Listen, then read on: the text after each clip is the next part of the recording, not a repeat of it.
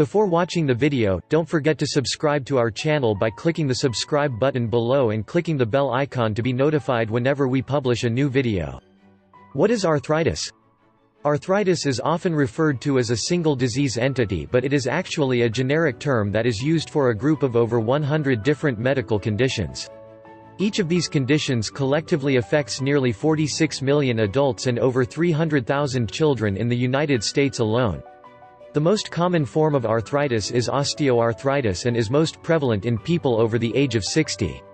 The word arthritis comes from the Greek word arthron, meaning joints, in the Latin itis, meaning inflammation.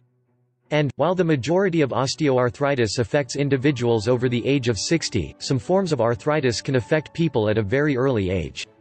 A specific explanation of arthritis is therefore very difficult to define because of the variety of conditions which fall under the medical term. However, the common thread among these conditions is that they all affect the musculoskeletal system, and most specifically the joints. A joint is an area of the body where two or more bones meet and often are able to articulate, creating the ability for motion. Inside of each joint are a variety of different structural and physiological ways that the body works to protect each of the bones that meets inside the joints. This protection keeps the bones from rubbing on each other and causing damage. When an individual has an arthritic-related joint problem, it is often this protective system which are either degenerated or became injured. Within each joint are also ligaments which hold the two bones together. These ligaments act like elastic bands which keep the bones in place when muscles relax or contract. Cartilage covers the surface of the bones to stop the two bones from rubbing directly on each other, and the capsules surrounds the joint which has synovial fluid to nourish the joint and the cartilage. When something goes wrong within the system, it can cause degeneration or destruction of a specific joint. What goes wrong will depend upon the type of arthritis which an individual suffers from and the initial cause. Symptoms of arthritis can include pain, stiffness, inflammation, and damage to the cartilage system as well.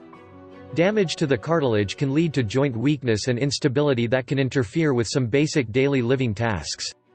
For instance, deformities and weakness can interfere with walking, brushing your teeth, climbing stairs, using a keyboard, or cutting your food. Arthritic conditions are not limited, however, just to the joint systems. Although joint involvement can be a major areas which are affected, many forms of arthritis can be classified as systemic.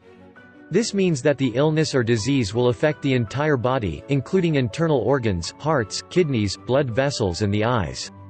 Arthritic conditions have become the major cause of disability in the United States. It costs employers and insurance companies more than $124 billion a year in medical care and in direct lost wages and production. According to the Arthritis Foundation, unless there are specific changes in the medical care and prevention of arthritis, this situation is only continuing to get worse. Most people start to feel pain and stiffness in their bodies over time. Sometimes their hands, knees, or feet begin to get sore or are hard to move. This may or may not be a result of arthritis. While it is true that arthritis can be painful, there are medical treatment protocols that are now available in order to help individuals feel better and stop the advancement of the disease. Before becoming concerned that you may have arthritis, it is best to see your primary care physician for an accurate diagnosis. Like many other diseases, early diagnosis and treatment will slow the progression of most types of arthritis and also decrease in the long-term disability an individual may suffer.